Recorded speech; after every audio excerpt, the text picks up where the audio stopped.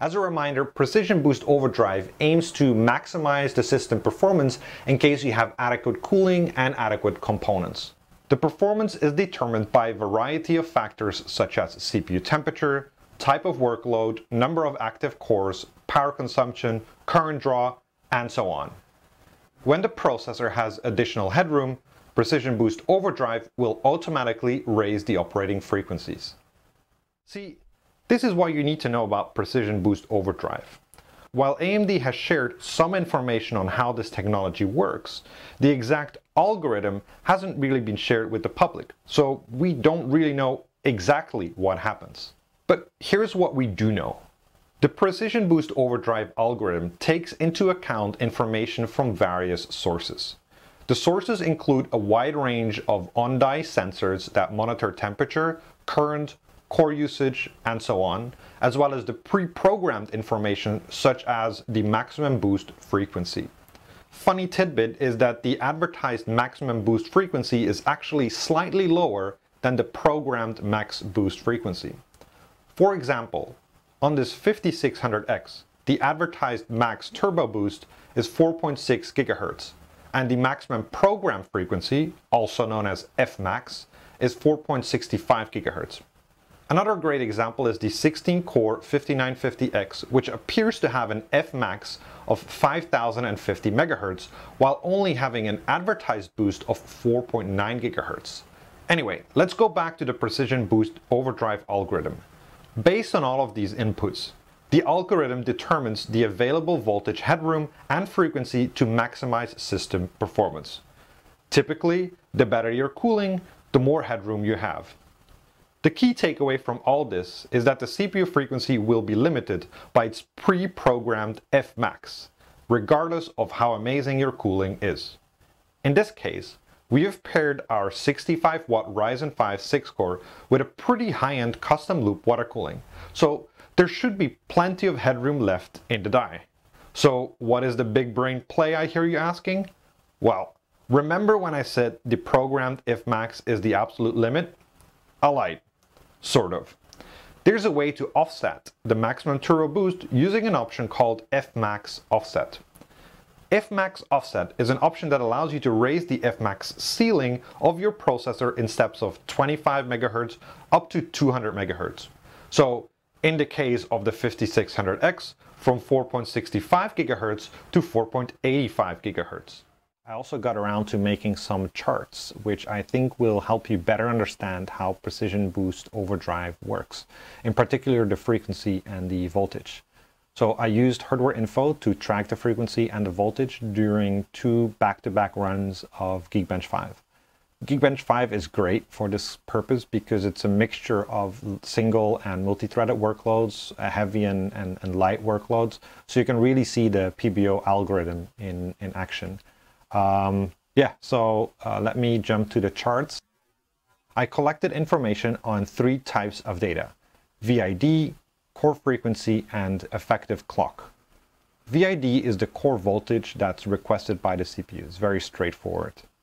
Core frequency is the frequency that's configured by the CPU and read from the CPU registers. So typically this will be the frequency that you'll see pop up in CPU-Z, for example.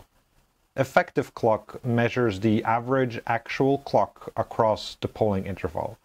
The difference between the two values is that the core frequency is the frequency as measured at one specific moment in time, whereas the effective clock measures the total of clock cycles between those 2 moments in time.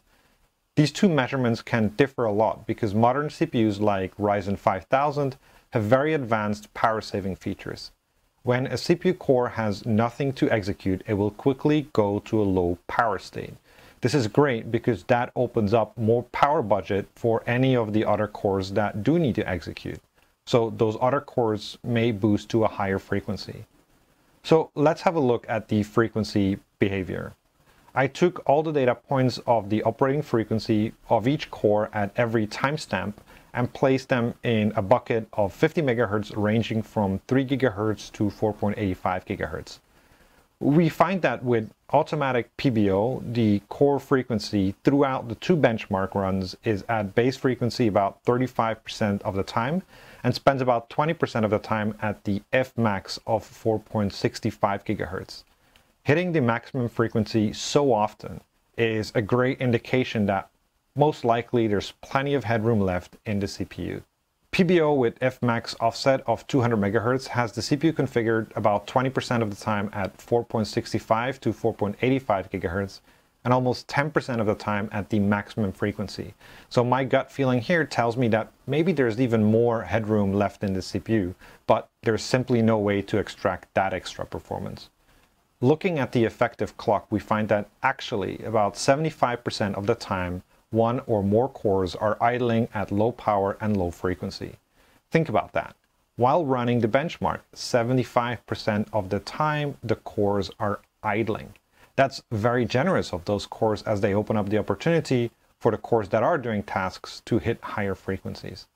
If we zoom in on the boost frequency range, we can see that the actual time spent at an effective clock of 4.65 GHz or above is 2.55% for automatic Precision Boost Overdrive and 3.71% with that Fmax Offset, so slim margins. Then I also took all the data points of the VID of each core at every timestamp and placed them in buckets of 15 millivolts ranging from 0.9 volt to 1.47 volt. We can make two more key observations. The first observation is that we can see the PBO algorithm working fine when we're using this Fmax Offset. We lifted the frequency ceiling and then the algorithm, which has access to an extended voltage range, can enable that additional frequency. Interestingly, the highest measured VID for the automatic PBO is 1.38 volts for 4.65 GHz, and the highest measured VID for PBO with the Fmax Offset is 1.45 volts for 4.85 GHz. The second observation is that the PBO algorithm will increase the voltage well beyond 1.4 volts. I'm sure it makes some people watching this video uncomfortable, as the common recommendation would be to keep the voltage below or around 1.3 volts. Well, it just proves that higher voltage by itself is not an issue. It's under which conditions the voltage is applied. In this case, the voltage range extends from 1.38 volt to 1.45 volt for frequencies from 4.65 GHz to 4.85 GHz. But from our previous chart, we know that the time spent at these frequencies is about 3%. So for light workloads that don't hit the power or the thermal constraints set by PBO, the algorithm finds that setting over 1.4 volts is perfectly fine.